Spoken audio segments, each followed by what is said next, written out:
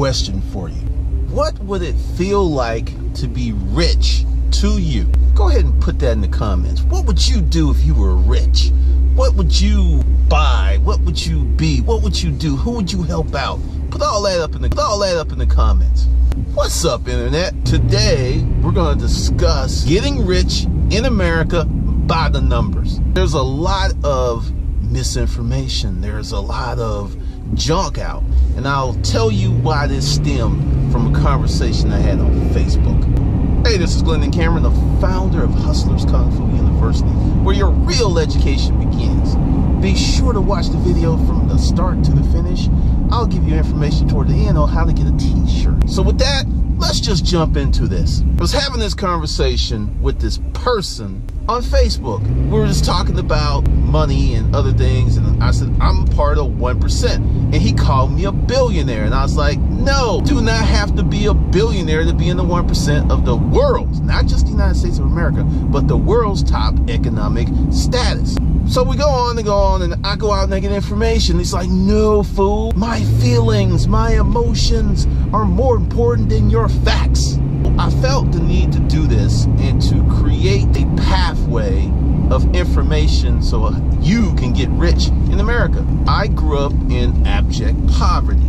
I had two parents. I became a member of the single parent household paradigm, and it was very, very harsh. I mean, we went through a lot. That's my background. I grew up in a house that did not have indoor plumbing outside the kitchen. I remember when they put the bathroom in. Someone like me, and this was many, many years ago, I'm 51 years old. I know, you're 50, you should have us be established, but I'm more than established. I came from those beginnings, dropped out of college my junior year, never went back. And I remember Michael Shanley, the president of Rent-A-Crate, was saying that most people who don't finish college regret it. I guess I'm not most people.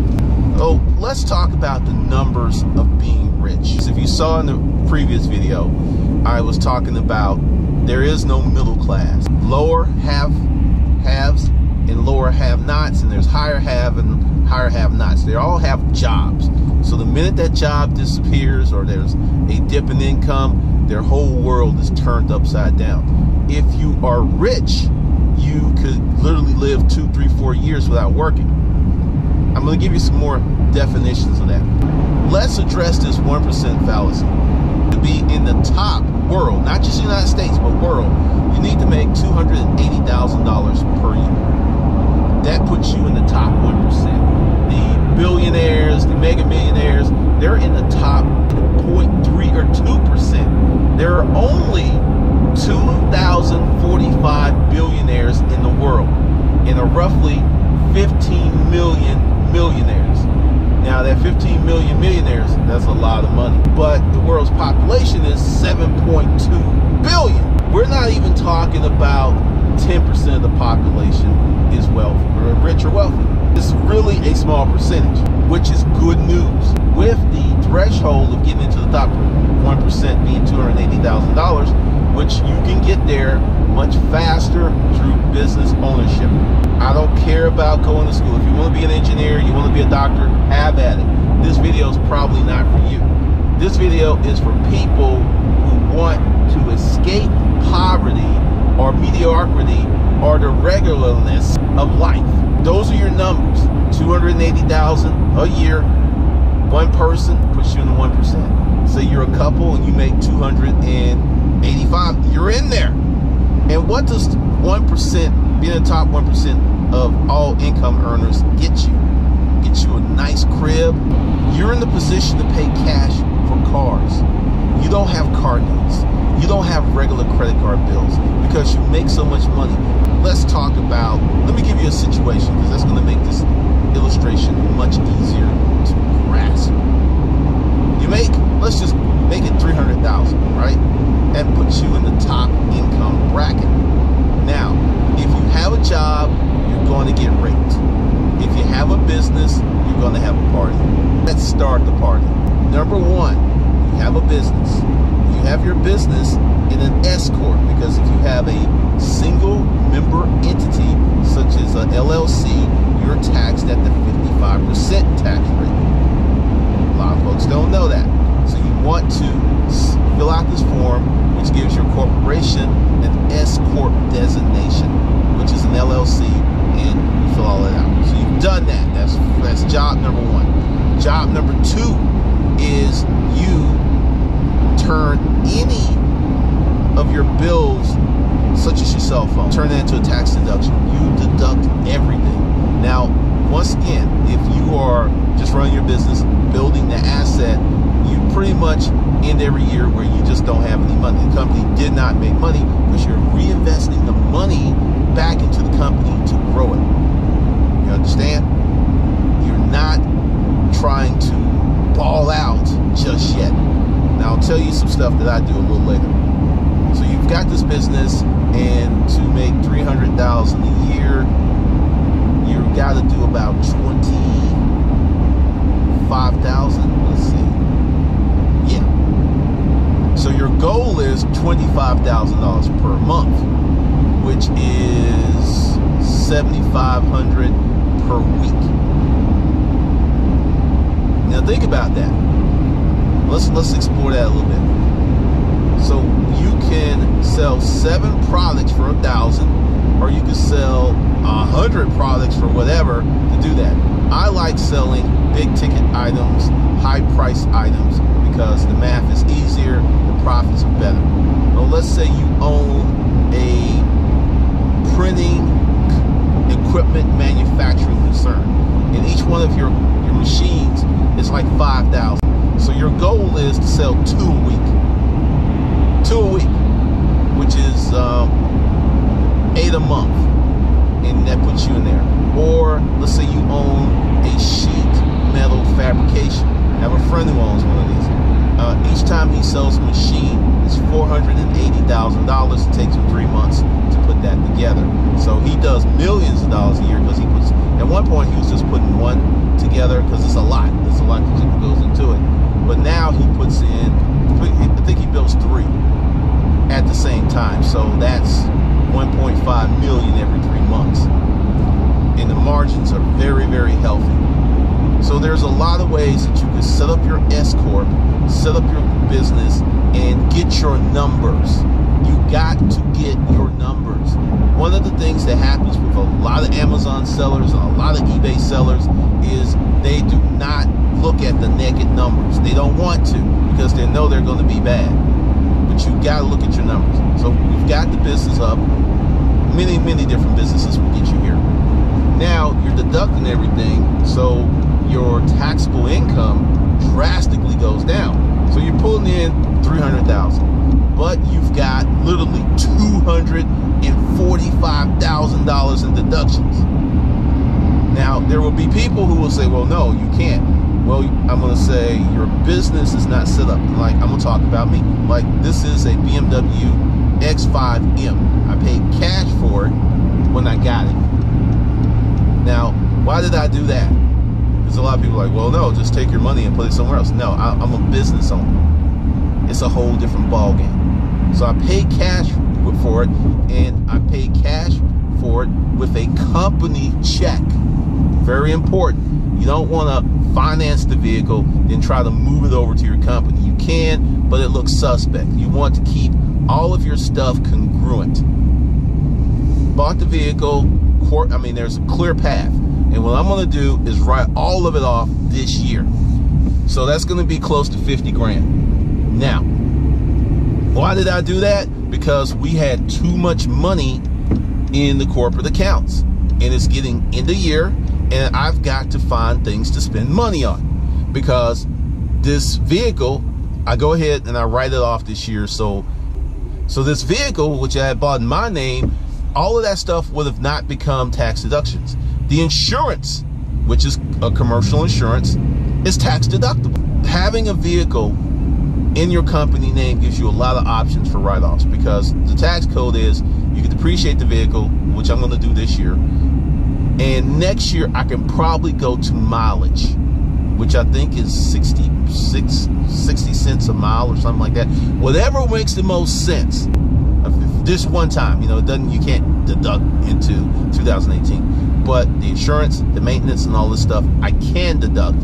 And this is just part of the framework of creating a business and getting rich in America. Now, I've got that done, and then I have not one but 2 offices.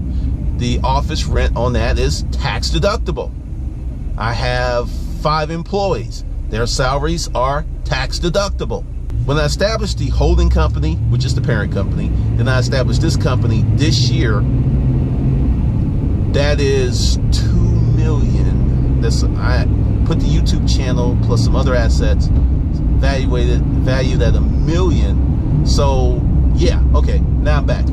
So that's the $1 million. Until we make $1 million, we are not paying taxes on that money. So we're going to do about 1.2. So that's like $200,000 that I have to spend money to get rid of all of my taxes. So taxable income off of 1.2 may be 50,000. Just depends on what I spend. Because my goal is to spend it all. And I know this sounds really crazy because it's like, wait a minute, why are you trying to spend this money? Well, because I'm building the asset. This is how you get rich in America. You build assets. Having a high income and no assets is very dangerous. If you have a high income, you need to start buying as many assets as you can. You should, for 5 years, let's say you make the $300,000 from a job. For 5 years straight, you need to spend $100,000 to $150,000 of that money on asset. Buy a house every year, pay cash, rent it out. It's an asset that goes up in value, and you have that because let's say you're making $300,000 a year, and for 7 years, right? You follow this advice. You drop 100, 150, or you split the money and you buy 2 rental properties. So in 7 years, you got 15 rental properties that are paid off. You know that's your retirement, right? Because let's just say the rents on these properties are $750. 1,500 times 7.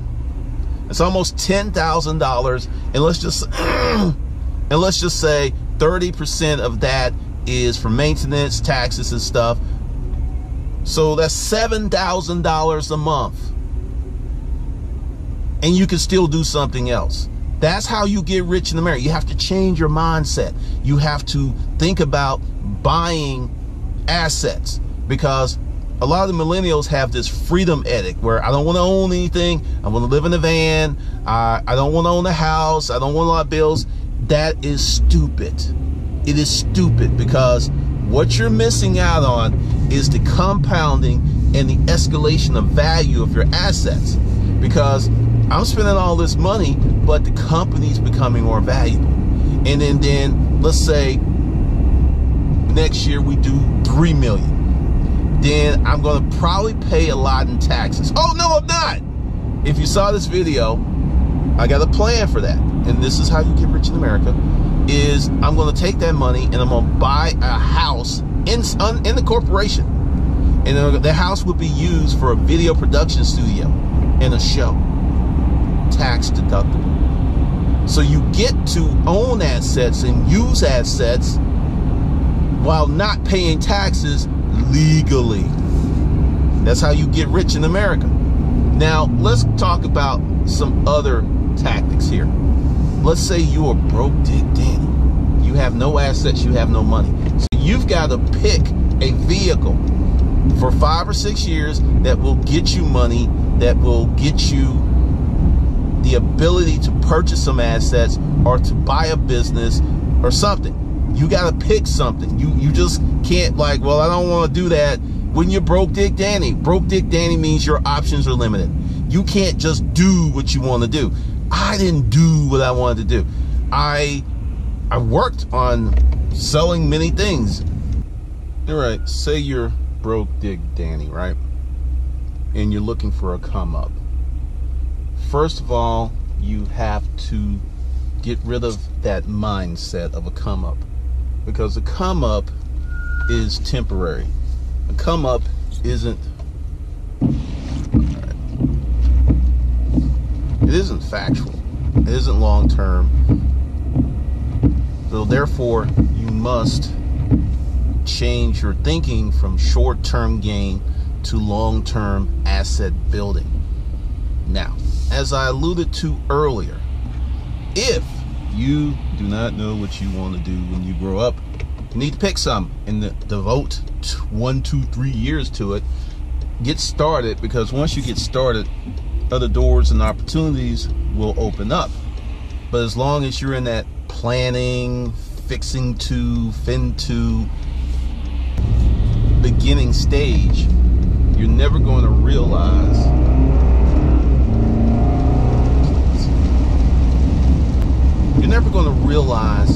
the joy of success.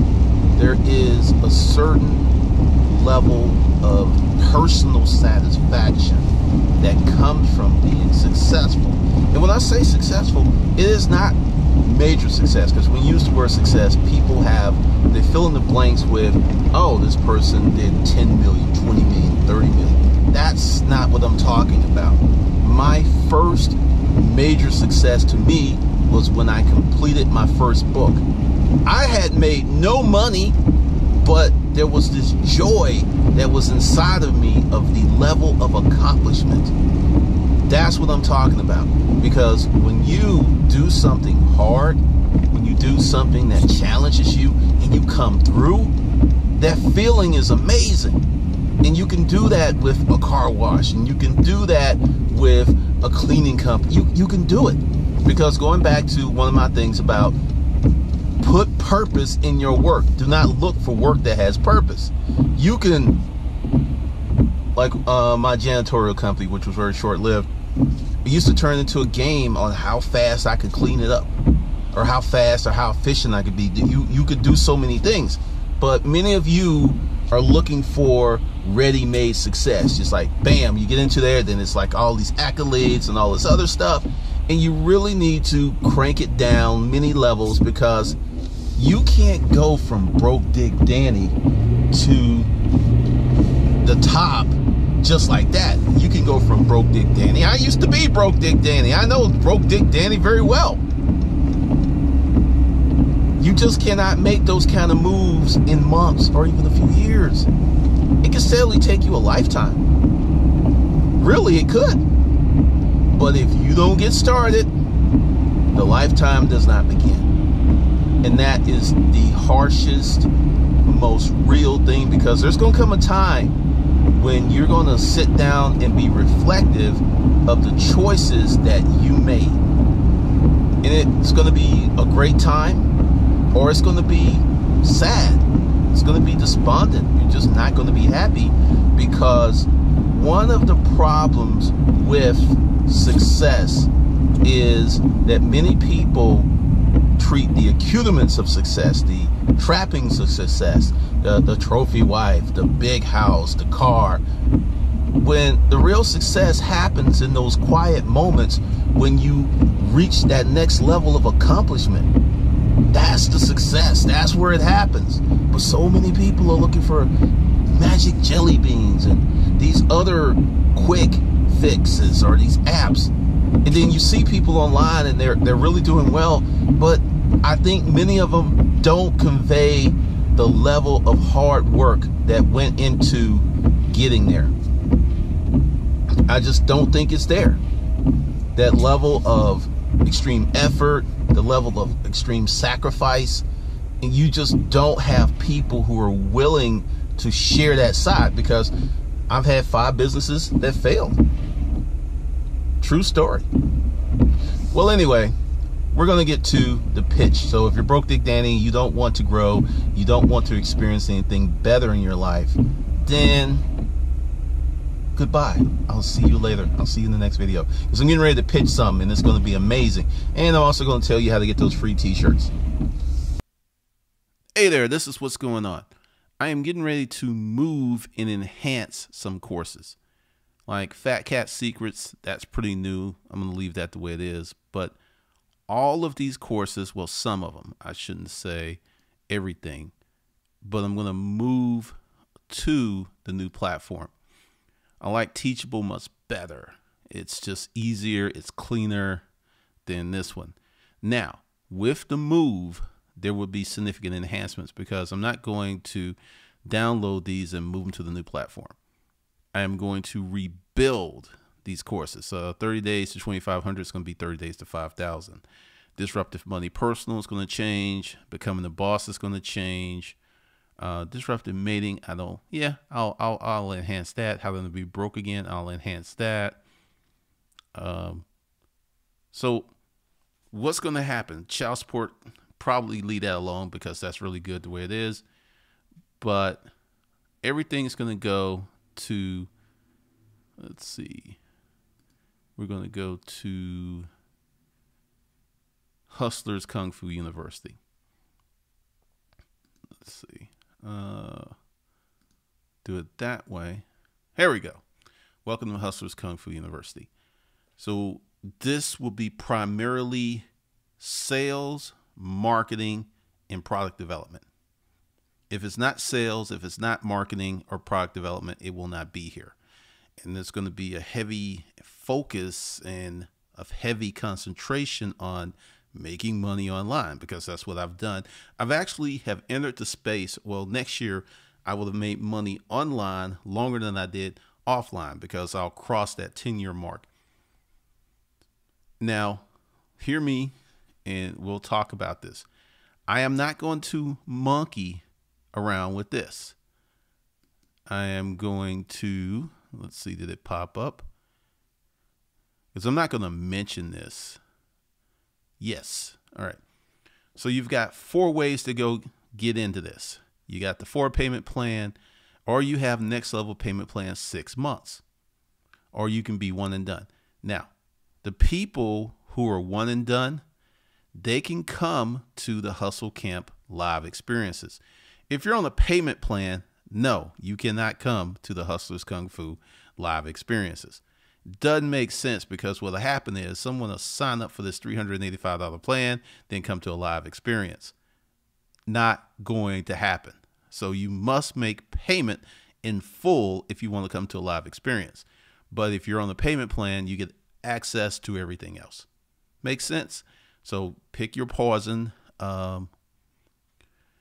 And the payments, I'm going to leave this structure like this for a while, because I think this is a good structure, and it's going to probably take me 6 months to get all this stuff up. So what's going to happen is every time I drop a course, I'm going to drop a t-shirt. So you're going to get, let's say you join today. What t-shirts would you get? You would get the Fat Cat Secrets. You would also get what I'm having conceived now is a dragon shirt. It's going to have Hustlers Kung Fu University, established 2009. And it's going to be black and silver. We're going to see, but you'll get those 2 shirts, because the Fat Cat Secrets is going to launch this month.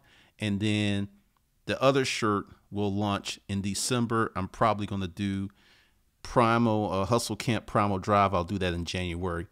But yeah, so you get in now, probably going to get 2-3 shirts. Plus, more important than the shirt, you're going to get the knowledge, because let me show you something. This is my, let's go in here. You can buy it separate if you want, but the Science of Direct Response. And what we're doing here is there's an audio version, there's a written version. Those 2 are done. And then the Upscale Garage Story, that's a little sale. That's a little story there. But what will happen is I will be able to put this in a manner to get you started. Because when I was putting this course together, I was thinking, all right, I've got these up-level courses, but they're really too advanced for most people. So what, you know what? Just bring them along. Start out at what you say. You need to start with direct response, because if you notice, I sell in every video. That's direct response. You got to do it. So I'm going to bring on the direct response. Then I'm probably do like a sales and marketing course, and then bring over some of the other stuff, because I want this to make sense.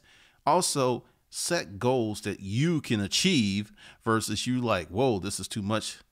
Essentially, the first few parts of the stuff, you can keep your job, make extra money. And also, let's talk about this bad boy. Here we go. Here we go. This is a legitimate way that you can save $6,000 to $20,000 a year off of your tax bill if you have a job. That's how, so that right there alone, and this is the thing about this, you don't have to get a lot of followers. You don't have to get a lot of views. What you have to do is set up a YouTube channel in an LLC, document your expenses, and you get to write off rooms in your house. You get to write off, well, if you do what I did, I put Thor into the trust fund. I put Thor into Mac Daddy Media. So Mac Daddy Media owns that vehicle. It's 100% a tax write-off. The rims I put on it, 100% tax write-off. I could do 5 years. I'm going to do all at once this year. This is what I'm trying to get it all done. But I'm going to write off $55,000 just for Thor. The camera you use. Everyone's like, what's the cheapest camera you use? If you go out and buy a new camera, you get to write that off. You buy a new tripod, you get to write that off. You take a trip and shoot one video, you get to write that off. Well, yeah, we're at grandma's house. Well, let me go out here. Hey, this is John. I'm at grandma's house. You get to write the plane tickets. You see what I mean? It is so simple. But once again, I will outline the strategy in there. And this hands down is worth easily $4,000 or $5,000. Just saying. And thus you get a lot more. All right, so just go ahead and click the link under the video, and you will be able to go ahead and start today. Start making money, start saving money, and start learning how to create videos, start learning how to DM for fun and profit today. How cool is that? All right, so make sure you come here.